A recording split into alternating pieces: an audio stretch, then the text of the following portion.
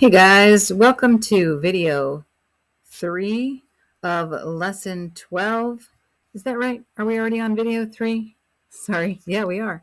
Okay.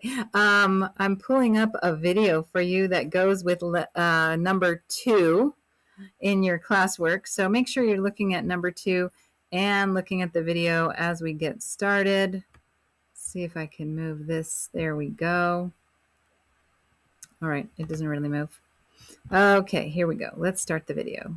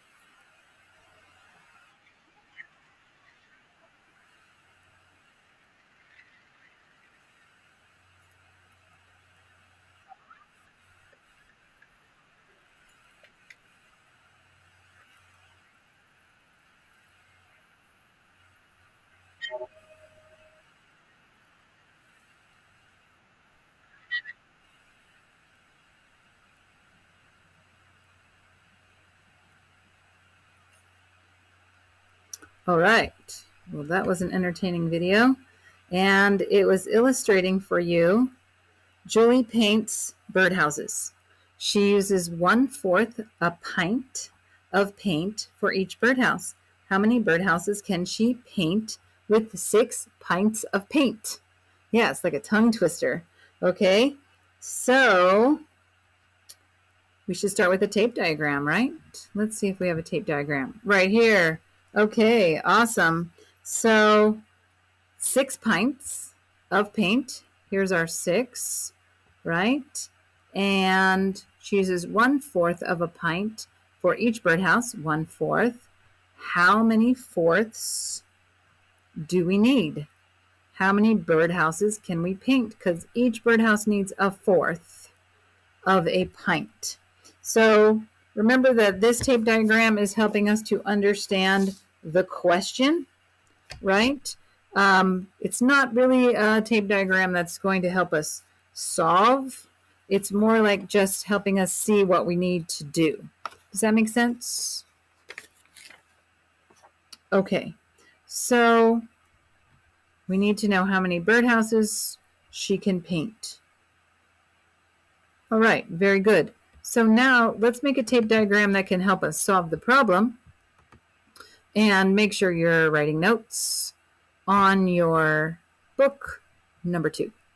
Okay, so I made a tape diagram, and this tape diagram needs to represent 6 because we need to find out how many fourths are in 6. What would be our division problem here? How many fourths are in 6? So 6 divided by 1/4. How many 1/4s are in 6? And since 1/4 is going to be each birdhouse, then that'll tell us how many birdhouses we need. Okay, now what we did in our earlier problems was that we broke it down by whole numbers first, right? 1, 2, 3, 4, 5. 5 lines, make 6 sections. Very good. And then now we need to break each of our whole numbers into 4 parts because fourths, we need to know how many fourths. So 3 lines, we'll make 4 parts. So that's 4 fourths, that's 1 whole. We could almost count as we go, huh? 8 fourths makes 2 wholes. 12 fourths makes 3. 3 times 4 is 12. 4 is 16. 4 times 4 is 16. 5 times 4 is 20. 4 fourths, that makes 5. And then 6 times 4 is 24. So if each of these is enough paint for one birdhouse, then we can see that 6 divided by 1/4 is 24. And she can paint 24 birdhouses. And once again, does it make sense that our quotient, our answer, is larger than our dividend? Yeah, because we're breaking them each into 4 parts. So that would work out that way. Okay. Make sure you have this written down. If not, pause me, because I'm going to jump on to the next question, which is number 3 in your book. Looks like I better clear the screen. There we go. And let's go to the next question. Oh, our screen did not get completely cleared. Okay, well, maybe we can use that one. We'll see. Ryan makes bags of peanuts for snacks. Well, how nice of Ryan.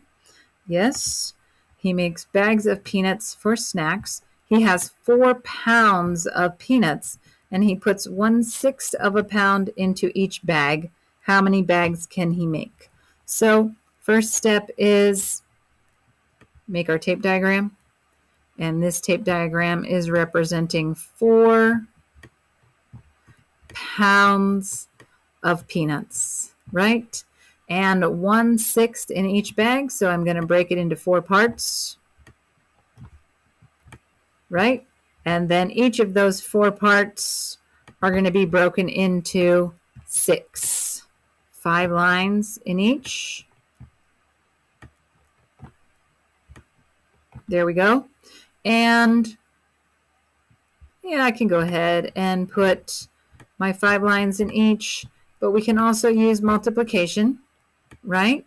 So I'm going to guess that if I'm doing 6 in each pound is broken into 6ths, and there's 4 pounds, then 6 times 4 is 24.